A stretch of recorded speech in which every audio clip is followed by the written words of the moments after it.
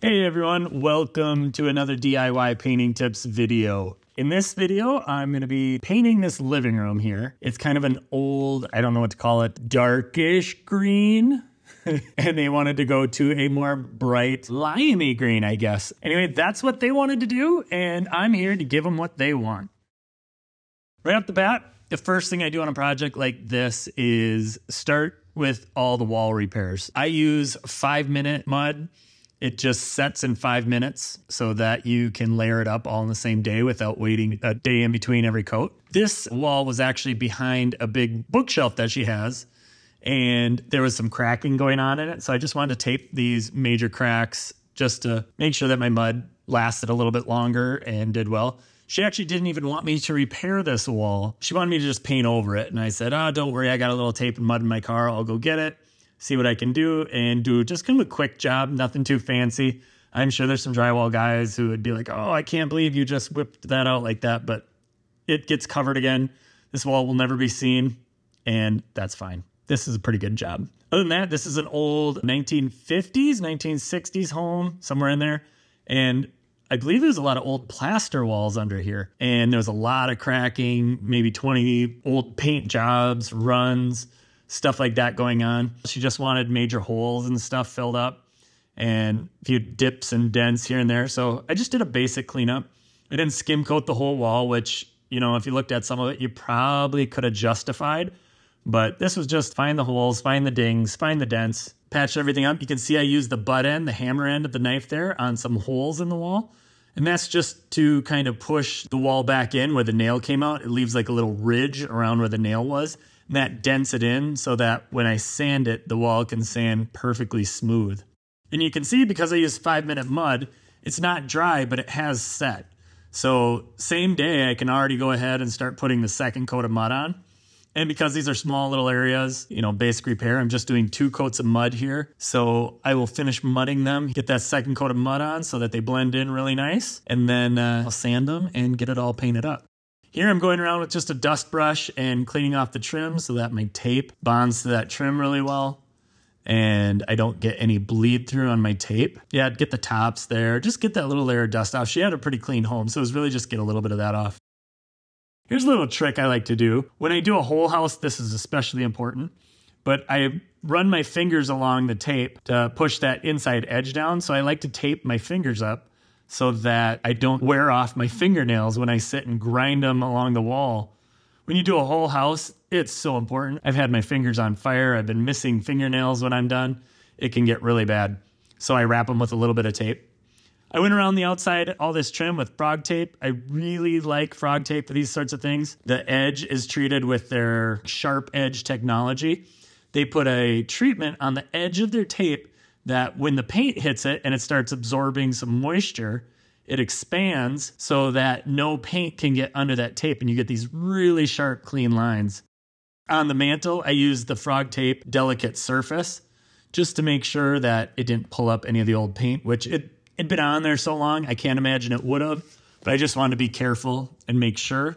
And then back to their regular all-around frog tape right here. And I go around, I run it over with my fingers to kind of set it in place. Then I go back over with a 5-in-1 tool to push that inside edge down.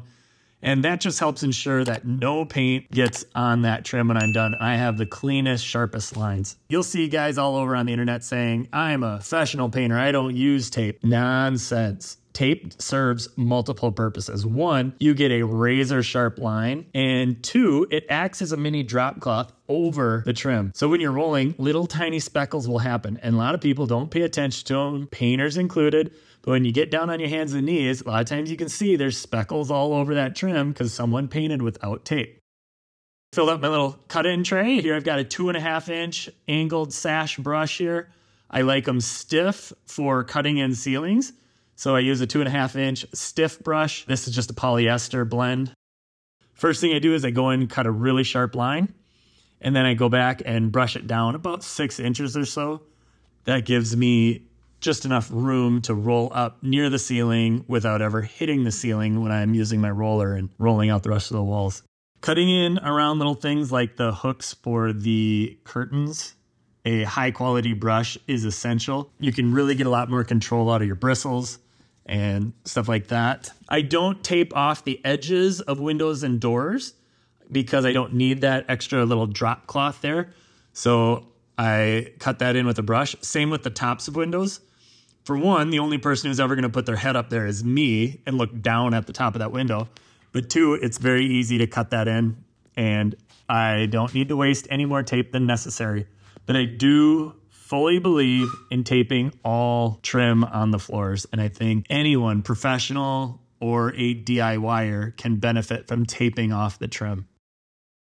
Probably takes a good hour to cut in a room like this. I like to cut in all the ceilings, and then I go back and I cut in around the things like the fireplace, and I go down to the floor trim, and I'll cut in about 6 inches up from where I taped. And I like to just brush in that trim right there. When I'm cutting in base trim like that, I like to brush just above the trim and start to kind of spread the paint out, and then I'll go down. I don't want to just gob in the trim with paint, so I kind of brush it up, then go in and cut a little bit closer. You kind of see me doing that. In little areas like this, I like to just brush it all in with my brush. May or may not go in with the roller, depending on if I can fit a roller in there.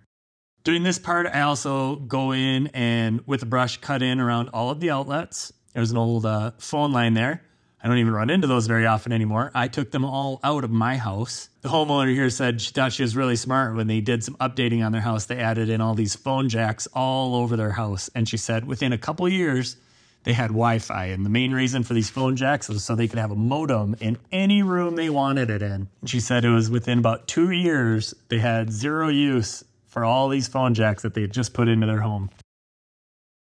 I'm going to stress again the importance of a high quality brush here. If you've ever bought those $2, $3, $4, $5, $6 brushes and try to cut in a straight line, any kind of line on a home like this, you're just fighting an uphill battle, and it is no fun. The bristles don't bounce back. They tend to bend over and stay bent over. They'll start flaring out in every direction.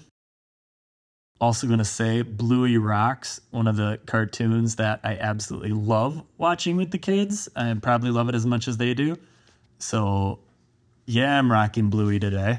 I mean, my goodness, the dad in Bluey is about as good as a dad can be, right? He's like, who's my role model for a dad?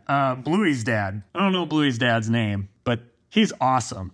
A good paint job is, do you have good patience? Are you good with taking your time on things, just going slow and not getting too antsy and trying to go fast? As soon as you try to go too fast, that's when paint jobs get sloppy. I tell people all the time, anyone can paint cabinets, anyone can paint their house. Do you have the patience for it? That's all you need. A little bit of patience, maybe, you know, a couple of DIY painting videos and you're good to go.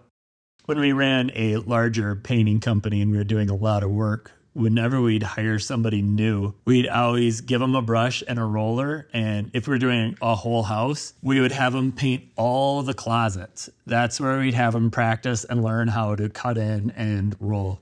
So if you haven't cut in before and you want to practice and get better at it, start with your closets. It's a great place. Nobody ever looks up at the ceiling in a closet. Unless you got one of them big walk-in closets, you know, I guess. By the way, my tattoo on my right forearm, my 16-year-old niece designed that. She is incredible and wants to be a tattoo artist someday. So shout out to her. She's awesome. She drew it, designed it, did everything, and it was super cool, so I had to go with it. These wall sconces right above the fireplace were very tricky to cut in around. The homeowner came and told me she's so glad that she didn't have to cut in around them. She was very worried about them. You could take them off the wall, but like I said, this nice brush, I got around them perfect. You do see a little paint on them, but that is the old paint. That is definitely not my paint. I got around them perfect and just kind of manipulating those bristles, and you can get just a couple bristles to move where you want them to and really get in and cut in stuff like that perfect. But definitely not something you can do with a cheap paintbrush. Again, another kind of tricky thing to cut around are these handrails. It can be quite tedious. And the top there was so narrow in between the ceiling and the rail, I had to put a little bit of tape on the handrail so that I could cut in the ceiling. Everything else worked out just fine. Maybe worth mentioning that come March, we are launching our own brand of paintbrushes. They're amazing. We're testing them out right now. I've got a whole load of paintbrushes in my shop and they're wonderful. I cannot wait to share them with you all. So little secret for everyone, we will have brushes by March. But in the meantime, I'm gonna start rolling the first layer of the top coat. I like to use these extension poles. I used a Worcester 2 to 4 foot pole. The reason I do that is it saves your back. If you do any amount of painting at all and you don't use an extension pole, it takes about one wall before you start feeling it in your back. And with an extension pole like this, you can extend it out and it's very little back movement, just a little arm workout, and you can go and go and go. Without the extension pole, you're gonna get exhausted and you're gonna run out of steam in your back before you know it. Also, I use a 3/8 inch woven nap roller. I like 3/8 inch for most interior painting. A lot of professional painters, they might go with the 3/4 inch. It's because the 3/4 inch holds more paint and you can go faster.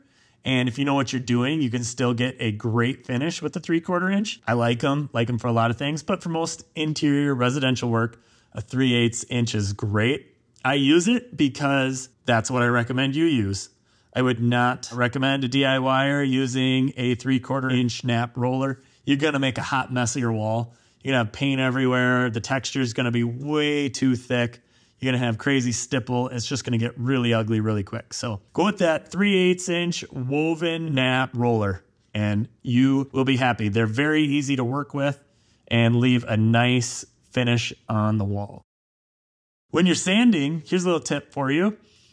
You want to blend the outside edges. So you go around that outside edge and make sure to blend all the outside edges. And then the middle of your sanding patch, of your drywall patch, excuse me, it really only needs a little bit of sanding if you skimmed it really nice and smooth to begin with. So here you can see I'm just working those outside edges. I had a couple of bad edges that really needed to be smoothed out. But then the inside just needs a light sand to knock off any marks, smooth it out. So blend it in the wall and don't oversand the middle. When you oversand the middle, that's when you create a problem. If you taped it and you oversand the middle and you start to see little bumps of the tape come out, that looks bad. You see it in your finish. I go into homes all the time where I can see where kind of a homeowner did a tape job and oversanded. So just remember that. Sand the outside edges and lightly sand the middle. Also, if you're doing a lot of sanding, you should be wearing a mask. I should be wearing a mask. I regretted it. I had a lot of dust in my nose, on my hair, everywhere. I didn't like it at all. And also, I didn't show this in the video, but I vacuumed and wiped up all the sanding dust before I started rolling, which you should do too. Back to rolling. Roll, roll, roll. Here's a tip about rolling. If you watch any DIY shows, I've seen it, you know, where the people on TV and stuff, and they say, just randomly roll in every direction. Do not do that. If you see the wall when they're done, you have stipple going in every direction. It's a hot mess and the walls look terrible and the sheen doesn't blend evenly. Up and down, nice even strokes, and work your way, you know, left to right. Right to left, I suppose if you're left-handed, it probably feels more comfortable. Top to bottom, not random in every direction. I have literally seen people online and in shows say, just start painting in every direction. No, the wall looks ridiculous when you're done doing that. You want a nice, even top to bottom. And as soon as I say that, I rolled in every direction here. But I am under the stairs, so, you know, I went back and did up and down. Certain areas call for a little bit of an adjustment.